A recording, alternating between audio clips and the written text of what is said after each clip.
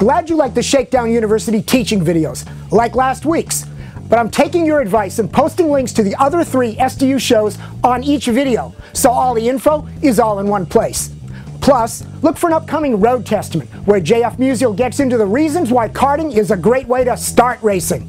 He and Ian go all Steve McQueen with their cameras, capturing drama footage of 12-horsepower supercarts lapping New York's Monticello Motor Club. Coming in May, right? Yes. Cool. But today, something else I like to do, and haven't done in a while. Connecting the dots on racing news, then ranting my ass off. Green flagging your right to comment right back.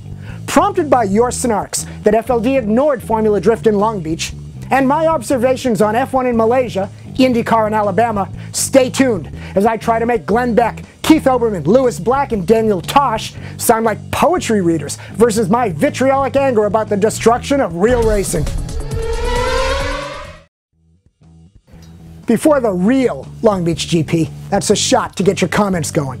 Formula Drift uses the final turns and hairpin as round 1 of their season. Speedhunters.com called last week's event epic. Okay. The podium was filled with V8s. Justin Pollock's Mustang leading the V8 S14 and S13 of racers, Powers and Dye respectively. 5 of the 6 top finishers were V8s, a trend that plays to the crowd because the show loves big smoke. Then I watched F1 in Malaysia and saw DRS wings make passing easy, because everyone says passing is what the F1 show needs. And I watched IndyCar too, since I kind of retired the dead to me list. By the way, should I bring it back?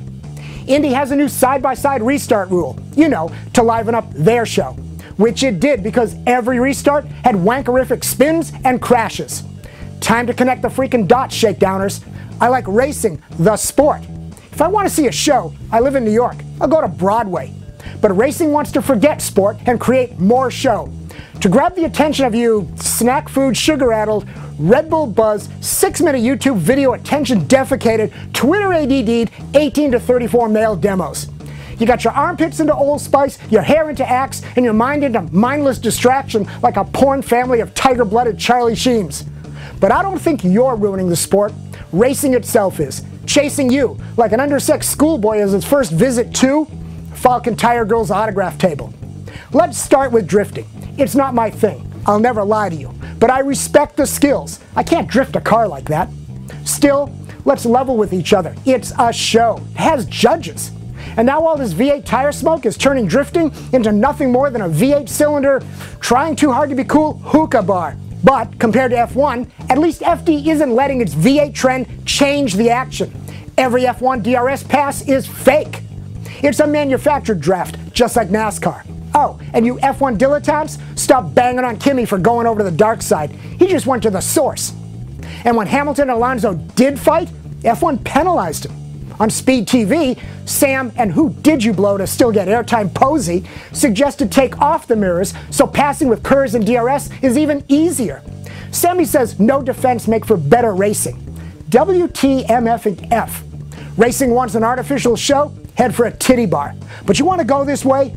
Take a hint from the financial world where mergers are back. So, let's merge F1 and Formula Drift. No more passing. That's been the problem. Just slide jobs through every F1 corner. Big smoke at 18,000 RPM. DRS to control the drift. Curves to get Webber closer to drift partner Vettel when he falls behind. Bernie gets to keep his V8s. And I get to watch the collective psyches of old school F1ers like Posey and the 2 Davids, Hobbs and Coulthard, explode their heads on camera. F1 drifting for today's fans. And Grand Marshal for this racing porn show? Charlie Sheen. And let's merge IndyCar too. Charlie loves a 3-way, you will too. Side-by-side action all around the track, not just on restarts. And Black Lotus Petrov opens my eyes to another merger, Global Rallycross. Quick, call Austin. That hill needs to be rebuilt into a jump. Now we'll get the American crowds. It's time for the leaders of racing to grab their inner Simon Cowells and go for it. Bernie already knows that. He's already asking Simon for big ideas. The days of engine equivalency rules and forcing fans to figure out complex pit strategies, they're over. And about this whole green racing thing, it too is a sham. Turns out Red Bull and Renault, with their blown floors, are burning 10% more fuel versus before. So much for eco-racing, curves be damned. Chris D., a commenter on racecar-engineering.com wrote, quote, Cool if they could take this a step further, make the side pods out of chopped down rainforest run curves on panda blood. You know, for generations, racing was popular with billions around the globe for its life as a sport, for its ever-advancing technology, and the drivers, who performed ungodly feats of racing magic. But all that, the racing experts say, is missing the point with 21st century carboys. So bring on the show. Game show tricks, video game action. Screw the real racing, no time for that.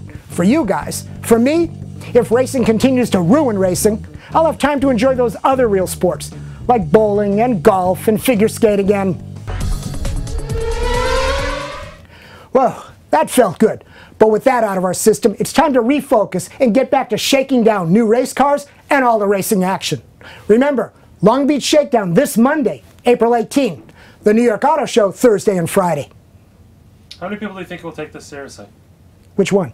All of it. A lot. A lot.